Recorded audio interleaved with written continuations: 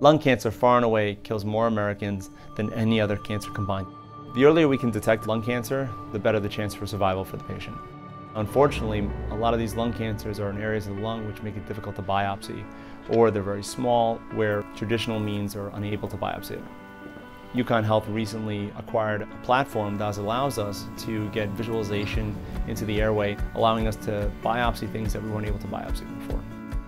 So the Robotic platform's a bronchoscope that telescopes and gets smaller. Combined with a navigation system that it has, it allows us to essentially drive through the lung and get to our destination as safe as possible with the least amount of time as possible. Oh, it's pretty good. What we do here, and what the Robotic platform has allowed me to, is give patients a diagnosis sooner, and so this way they can move forward with whatever decisions we have to make.